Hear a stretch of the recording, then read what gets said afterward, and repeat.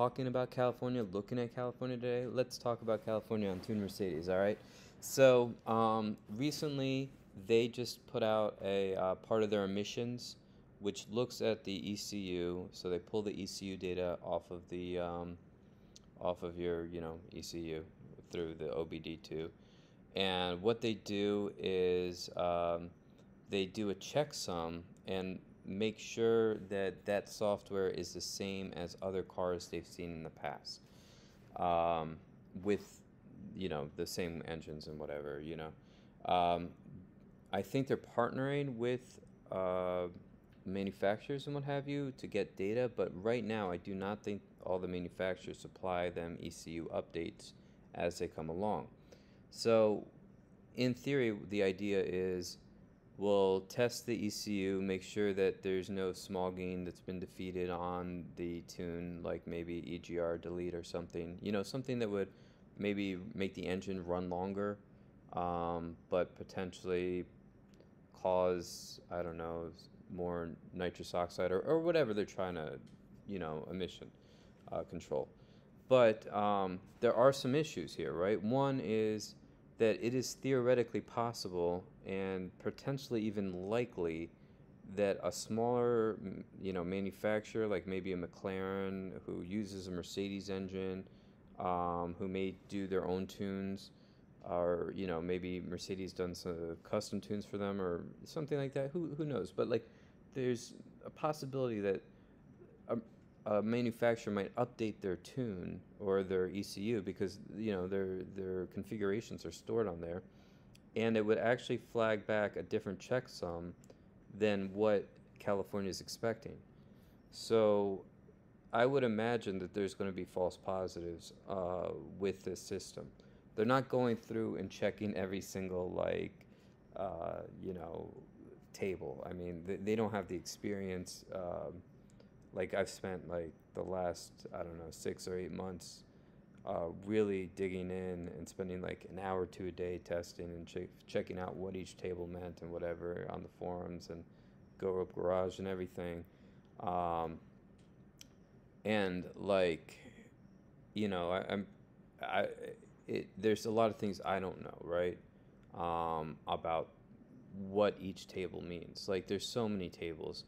There's different fueling tables. Like there's tables that I'm not sure any one person would know what every single table is. I mean, we're like, we're not landing on Mars, but there are so many different tables in the modern ECU that it would be very difficult for any person making, like any person in that capacity to know everything. Like there is just no way they could hire people to look through it.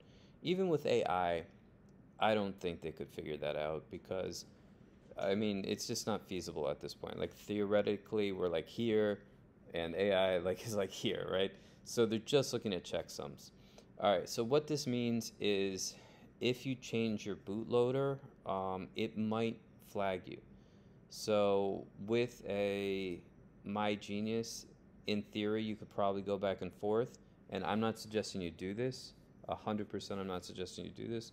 But let's say you have a race car that you race legally. Sometimes you might want to, I don't know, race it and then you drive it on the street, right? So you would flash back and forth. Let's just give it that. Or maybe it's a show car. Well, who knows, right? But it's an off-use car, right? You're not using it on California highways. I'm not recommending anyone break the law 100%. All right, but what I'm going to say is there's a couple ways that you might want to or have to go deal with this. So one is like, you get an official tune and it fails because, California isn't caught up. In that case, you'd have to go and ask the manufacturer to update the California whatever. The other way to do this is would be to have two different ECUs, and I like this method a lot, to be honest, because it's a good method. Like if one breaks or bricks or whatever, you have another one. So you get you find the ECU that goes to your car, and you actually look at the number on your box. Um, Reach out to someone like Eurocharged, and Jake will do this. They can virginize the ECU, the new one, and then copy it over. And then you'll have one that might be tuned and one that's not tuned.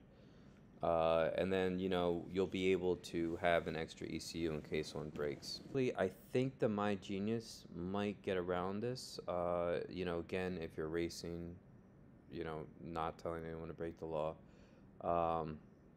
And basically, I think that might get around this. Some things that might not would be like, I'm not sure HP tuners would get around it, even if you flash back to stock. So what I'm saying, like HP tuners may not, is because how it unlocks most cars, or at least Mercedes, as far as I know, I believe it would change the checksum. And you can kind of check this out by unlocking with HP tuners and then trying to use like My Genius on it. It'll flag it as like we won't flash this. It's not stock. So that's something you should know. All right, so those are some reasons, some potential downfalls. The reasons why they're doing it is that there are some things you can change that might on the file that might actually affect how good or bad your emissions would be. Some of those things are debatable, whether they're long-term helpful, like EGR might actually cause more issues down the line that it like fixes, and trashing cars and building new cars is good for the economy, but it's probably bad for the environment when you think about it. But I don't know, let me know what you think down below, because I can see both sides of that issue, right? The emissions might be better in a new car, especially like an EV, right? But the actual environmental tax to build that car, something like an EV, could be quite high. So I would imagine that there's some sort of like a graph, and somewhere around, I don't know, maybe 150 or 250,000 miles for most people, I would guess it would probably be like the maximization of area under the curve when you consider the processes to build, deliver, and whatever the new car versus the emissions of each car, because again, there's an environmental tax to build this car, and the new cars may not last as long. We really don't know, but I would suspect they probably won't, because there's so much pressure for emissions control, and reliability has taken a back seat to power and emissions. It's just the third wheel now, and I would guess the height of reliability in terms of vehicles, at least for the next 20 years or so, will probably be like the 2000 to like the 2010 to 2014, maybe models. Something like a 2G RFE, I think it's going to be probably one of the pinnacles of reliability. I don't think Toyota is going to be able to make an engine that reliable again, with all the pressures for emissions, for example. And I think it'll take some time for the electric vehicles to be as long-term reliable and durable. Maybe when we get solid-state batteries and we've gone through like 10 generations or 5 generations, we'll see very reliable EVs. I think it's possible for sure, based on how they work. They should be able to be made reliable, but right now I would guess it's going to be an issue. And I'm not saying EVs aren't cool. Teslas are cool. I appreciate that. I've spoken about that before. But back to the topic, all right.